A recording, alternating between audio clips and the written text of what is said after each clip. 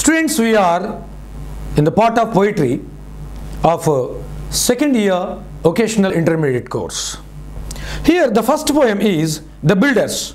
It was written by Henry Wordsworth Longfellow. He lived in between 1807 and 1882. He is a famous American poet of the 19th century. His works are known for their lyrical beauty. Usually, he maintains lyrical beauty in all his writings, especially in poetry. Like we can understand or observe in our poem, rhyme scheme ABAB. Like you can read first stanza, all are architects of fate, working in these walls of time, some with massive deeds and great, some with ornaments of rhyme. First line ending is fate, third line ending is great, second line ending is time, fourth line ending is rhyme. Like this, fate, great, time, rhyme, he maintained ABAB rhyme scheme. In the same way, he maintained 7 syllables in each line of the entire poem. ఈ poem మొత్తంలో ప్రతి లైన్కి 7 syllables ఉండేటట్టుగా ఆయన చూసుకున్నాడు. మొత్తం 9 stanzas. Each stanza maintains 4 lines. Each line maintains 7 syllables. Each stanza maintains ABAB rhyme scheme.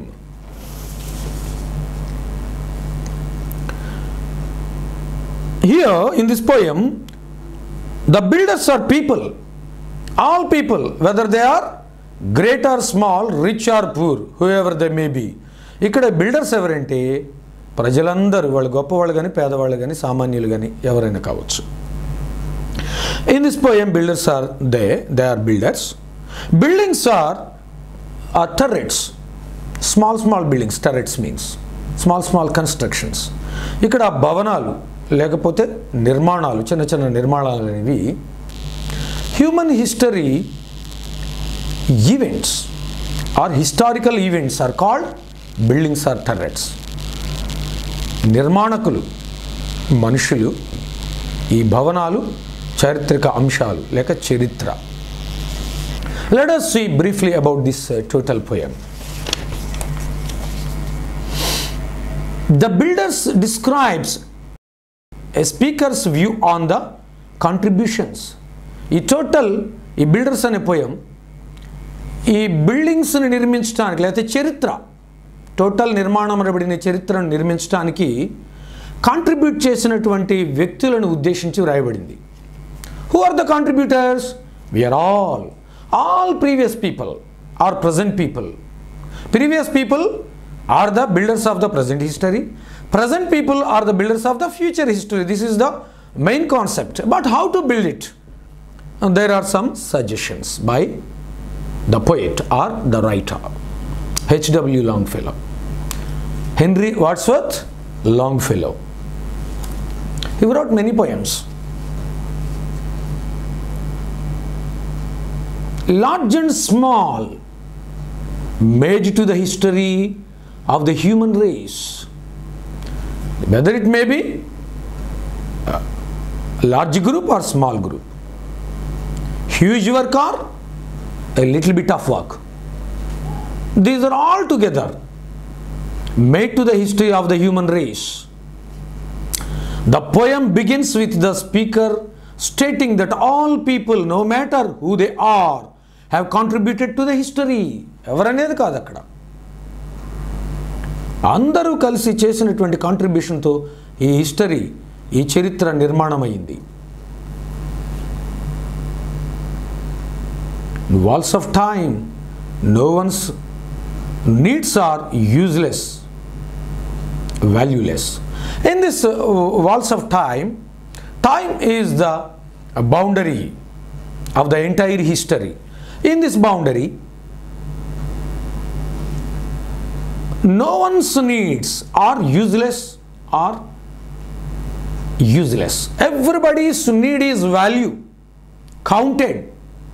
It is treated valuable. It is recorded in the history. History doesn't ignore anything, whether it is good or bad, small or great. Everything is recorded and preserved in the history. Nothing is going unnoticed. Everything is noticed. ప్రతిదీ గుర్తించబడుతుంది, record చేయబడుతుంది. He makes sure the reader is aware that the small deeds supplement the massive. Small deeds are coming together and is made as massive. చిన్న విషయాలు, చిన్న అంశాలు అన్నీ కలిపి ఒక పెద్ద బృహత్తర చారిత్రక సారాంశముగా ప్రజలకు ఇవ్వబడుతుంది. One cannot exist without the other. Everybody is living with others' company or association. Nobody is alone. Though he is alone in his mind, but in the view of history, he is a part in the history. He is one of the part or person or a portion in the entire history. Throughout the text, he speaks on the importance of maintaining a constructive relationship with history. Entire poem says about the constructive relationship of a person, of an event in the history. How a person maintains his relationship with history. He may feel or they may feel alone or segregated in their mind, but they are a part in the history. ప్రజలు అనుకోవచ్చు, లేదా ఒక వ్యక్తి అనుకోవచ్చు నేను ఒంటరినని, కానీ చరిత్ర అంతటిలో అతడు ఒక భాగము, ఒక part. That is said here. The speaker believes that anyone listening to or reading this poem should focus on the structures they are building. One should better focus his structure on the building whatever he does. Why? If you focus and do good, it will be a better structure, it will be a better product, like that. Without a strong base, one's life will come unhinged. Without strong base, if you have no proper base, your life will be unhinged. You have no proper relationship with the history or the construction. Though you may have a part, a good part, but it is not proper part.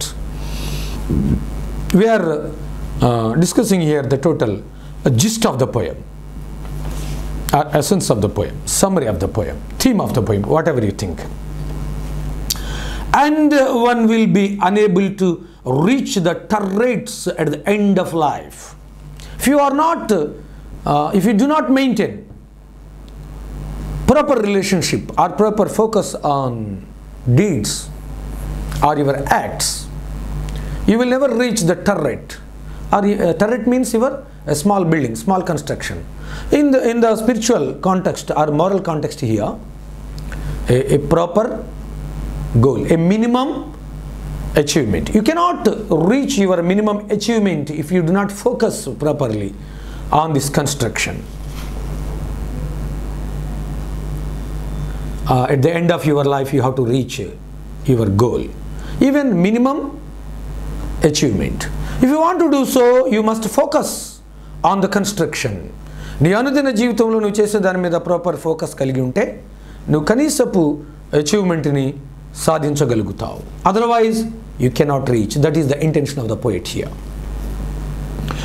It's form here is total form. ఈ poem యొక్క మొత్తం రూపం ఏమై ఉన్నదంటే, one can see across the expanse of the earth and find the understanding. If you see the expanse of the earth, even total sky, ఈ మొత్తం భూమి యొక్క వైశాల్యాన్ని లేక ఆకాశ వైశాల్యాన్ని మొత్తాన్ని నువ్వు చూడగలిగితే you can understand the truth or you can gain true understanding. సరి అయిన అవగాహన నీకు వస్తుంది. You are not alone, you are not confined to a place.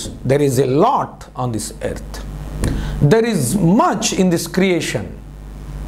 God has created a lot. దేవుడు ఎంతో చేశాడు. You can achieve anything. You can go far off. Don't confine don't look at the tip of your to only. నువ్వు నీ కాళ్ళ వరకే పార చూసుకోవద్దు, లేకపోతే నీ చుట్టూ ఉన్నదే కాదు. There is much created by God. దేవుని చేత చేయబడింది చాలా ఉంది, అదంతా చూడాలి. ఈ పోయమ్స్కి ఎవరు కూడా 100% ఇంటర్ప్రిటేషన్ ఇవ్వలేరు. ఈవెన్ పోయెట్ ఇన్స్పైర్ అయినప్పుడు తన ఇన్స్పిరేషన్ ప్రకారం రాసుకొచ్చినటువంటి ఒక లిరికల్ బ్యూటీ ఏ పోయం అయినా. This is the total thing of a poem. పోయంని మనం బ్రీఫ్గా కూడా చూడవచ్చు. First stanza says, all are architects of fate. We are all architects going towards our end of the life, working in these walls of time. We are among the walls. We are in the midst of the walls of time. Time is around us, in front of us, behind us. Everywhere there is time. We are in the midst of time. Some with massive deeds and great, some with ornaments of rhyme. Some people are doing massive deeds, great deeds, or group activities. Some people are just contributing little bit, ornaments of rhyme, just a oral contribution, a little bit contribution is being provided by some people, some groups, etc. Second stanza, nothing useless is or low. Nothing is useless or low. Don't think something is useless, something is very base, mean, trivial or common. That is also a part in the history. Without small things, there is no huge outproduct of history. Each thing is, its place is best. Yes, each has its own importance. And what seems but idle show strengthens and supports the rest. You may think something is idle, waste or useless. It also giving some strength and support to the rest or remaining matter, to contribute or to provide proper history. చిన్న విషయాలు, ఇది పనికిరాదు అన్నది కూడా గొప్ప విషయాలకి shape ఇవ్వడానికి, support ఇవ్వడానికి హిస్టరీలో ఉపయోగపడుతుంది, లేకపోతే బిల్డింగ్ కన్స్ట్రక్షన్లో ఉపయోగపడుతుంది. Water is important as much as cement and brick. Okay, cement, ఇటుక ఎంత ఇంపార్టెంట్, నీరు కూడా అంతే ఇంపార్టెంట్ కన్స్ట్రక్షన్లో. Third stanza, for the structure that we raise, time is with materials filled. Time is providing material to the structure we are raising. మనం కడుతున్నటువంటి నిర్మాణాలకు time అనేది ఎంతో మనకి హెల్ప్ చేస్తూ, ప్రొవైడ్ చేస్తూ ఉంటుంది. Our todays and yesterdays are the blocks with which we build. What are the blocks? What are the rooms that we are building now? మనం కడుతున్నటువంటి కట్టడానికి ఈ బ్లాక్స్, ఈ రూమ్స్ ఏంటి? టుడే అండ్ ఎస్టర్డే, ఈరోజు జరిగిన సంఘటనలు, నిన్నటి జరిగిన సంఘటనలు. టుమారోస్ కన్స్ట్రక్షన్, రేపటి చరిత్ర నిర్మాణానికి రూపాలు, లేకపోతే ఆధారాలు, లేకపోతే సపోర్ట్స్గా ఉన్నాయి. Fourth stanza, truly shape and fashion these, leave no yawning gaps between. Truly shape and fashion these. మనం ఇస్తున్నటువంటి ఈ షేప్, ఒక స్కిల్ఫుల్ షేప్ అనేది, we have to do it without yawning gaps, without vain rest, unnecessary gaps లేకుండా మనం చేసుకుంటూ వెళ్ళాలి. Think not because no man sees, such things will remain unseen. Sometimes some things, some deeds are unseen or invisible, but they do a massive product in coming days. కొన్నిసార్లు మనం అనుకుంటున్నది ఎవరికి కనపడట్లేదు, secret work అనుకుంటాం. అట్లాంటివి కొన్నిసార్లు, అనేక సార్లు, mostly భవిష్యత్తులో గొప్ప అవుట్ ప్రోడక్ట్ అనేవి ఇస్తాయి. కొంతకాలం మనం హిడెన్ వర్క్ చేసిన తర్వాత, సీక్రెట్ వర్క్ ప్రిపరేషన్ అయిన తర్వాత, it will give good product. In the elder days of art, builders wrought with greatest care. Wrought means carefully nurturing, constructing. In the elder days of art, previous days of work, skillful work, builders wrought with greatest care. The people worked with greatest care.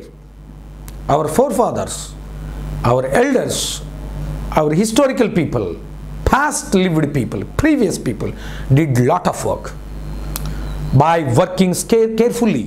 They wrought carefully. జాగ్రత్తగా గతంలో ప్రజలు చేసినటువంటి అనేక విషయాలు ప్రస్తుత చరిత్రగా మనకు ఎంతో ఉపయోగపడుతున్నాయి. Each minute and unseen part, for the God sees everywhere. Each minute and unseen part. ప్రతి నిమిషము, ప్రతి కనబడని అంశము దేవుని ద్వారా చూడబడుతుంది.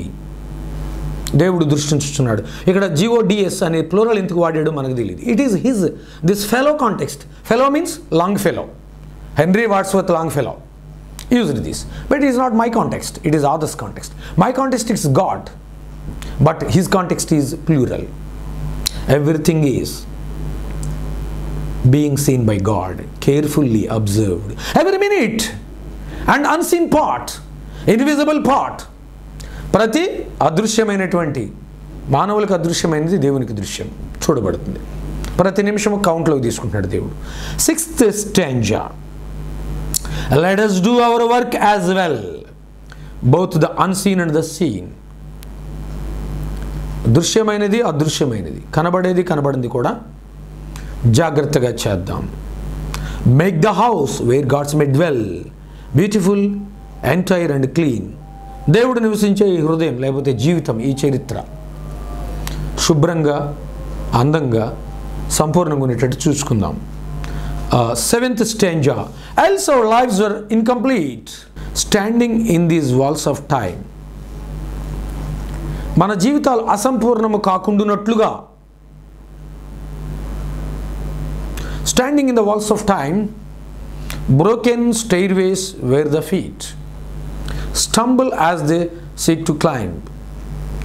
మన జీవితాలు అసంపూర్ణము కాకుండానట్లుగా జాగ్రత్తగా మనము నిర్మించుకుంటా వెళితే, బ్రోకెన్ స్టెయిర్వేస్,